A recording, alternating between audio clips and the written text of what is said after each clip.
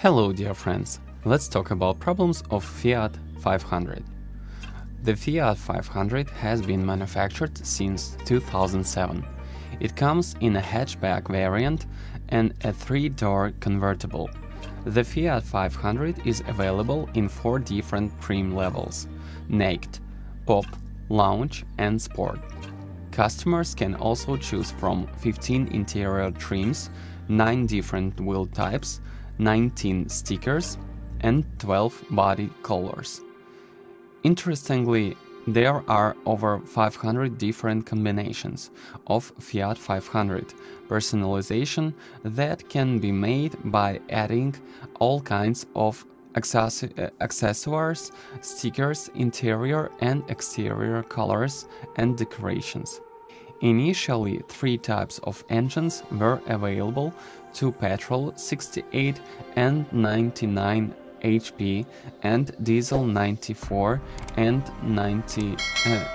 diesel 74 and 94 HP. Fuel consumption for the petrol engine ranges from 4.8 to 6.3 L per 100 kilometers, and for diesel from 3.9 to 4.2 liters per 100 kilometers is combined driving. In terms of safety, the Fiat 500 has as many as 7 airbags in all its models. There are also electrical supplies such as ABS brakes, electronic stability, program ESP, anti-skid control, ASR hydraulic brake assist, HBA heel holder device, a system that prevents the car from going uphill when the engine is not in gear or the brake is not depressed, and remote locking and immobilizer. Its design is extremely nice: a small bonnet, a rounded roofline and a visually widening end. The good impression continues when you sit behind the wheel. The large round instrument panel resembles that of its predecessors, and the center console with large switches is a breath of modern times. The quality of the materials bounces back from everything seen with Fiat, and it is worth nothing that there is no sign of a bad finish or any sign of an Italian slammer. It is ergonomically and functionally refined to the climax. Some space is lacking, but let's face it, the Fiat 500 has always been a small car, and this is not a major drawback. Anyone who deviates a little from the average human size will hardly even smell the inside of this car, especially the rear seats, which are practically child-friendly. The boot is small, only 585 liters, but can be increased by folding the rear seats. Additional accessories Fiat 500 include power steering, adjustable in high and depth, electric windows on the front door, high adjustment of the driver's seat, automatic air conditioning, hands-free Blue and Me system with Bluetooth technology, leather-wrapped steering wheel, cruise control, trip computer, glass panoramic roof and set of chrome accessories. The level of equipment depends on the Fiat model. As we already said at the beginning of the article, Naked, Pop, Lounge and Sport. Fiat 500 problems and malfunctions. Sometimes there are electronics errors, radio built-in PC dashboard, or error messages that are most commonly caused by oxidized contacts in the engine compartment. Especially on the first models, there were more frequent problems with Blue and Me. Mostly it helped to update new software or reset the system. Higher mileage is revealed by the worn bearings of the front shock absorbers, as well as the excessive wear, oil leakage of the silencer themselves. Occasionally, there is a leakage of the gearbox oil in addition to the semi-axle simmerings. Failure to solve the problem may result in damage to the transmission itself due to a lack of oil. Occasionally, there is a leak in the engine when the oil runs down the block, the most common problem being the valve cover gasket. The car is well protected from corrosion except for the exhaust pipe, especially for gasoline users who drive more frequently on shorter routes. For petrol engines, it is recommended to replace the spark plugs every 30,000 kilometers. Otherwise, there is an increased risk of ignition coil failures. It works on fewer cylinders. There is a danger of driving shorter distances when the engine is not able to warm up properly. From time to time, engine warm-up and longer engine operation are advised to burn spark plug deposits properly. T-jet and twin-air engines are more sensitive and harder to start. Gasoline engines sometimes have problems with the turbine, engine cooling, and sometimes even the clutch.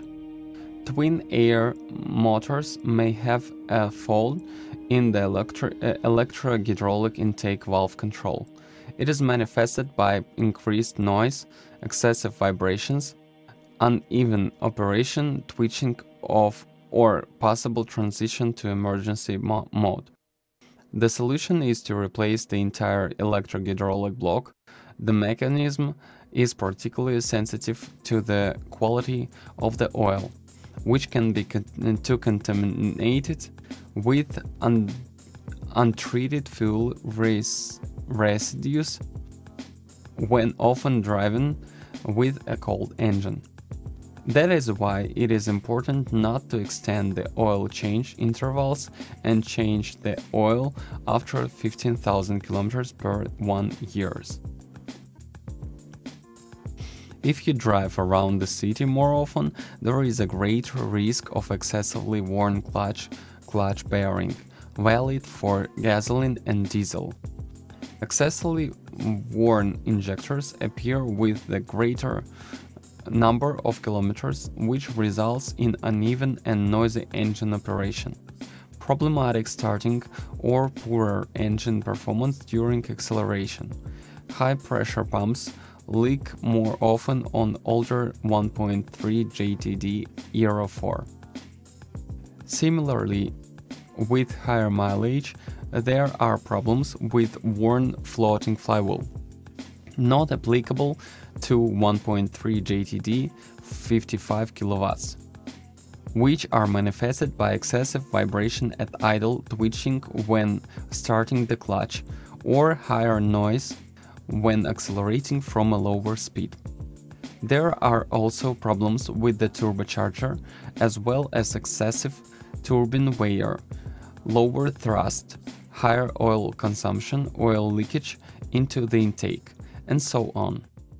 Diesel engines are equipped with a soot particle filter, DPF,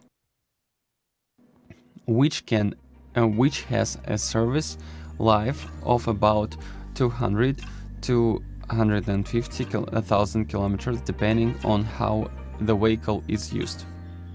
Sometimes the lifespan can be longer, but sometimes shorter, especially if shorter routes are crossed more often when the filter fails to regenerate and the regeneration is often interrupted. This leads to faster clogging and thus a shorter life of the DPF filter.